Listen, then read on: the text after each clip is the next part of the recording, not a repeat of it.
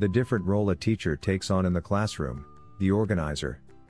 The second role is being an organizer.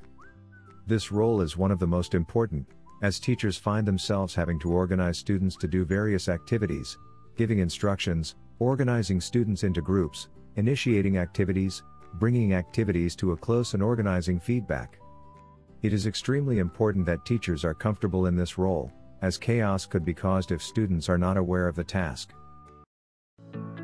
Thanks so much for watching. We are ITTT, the leading provider for TEFL and TESOL training courses.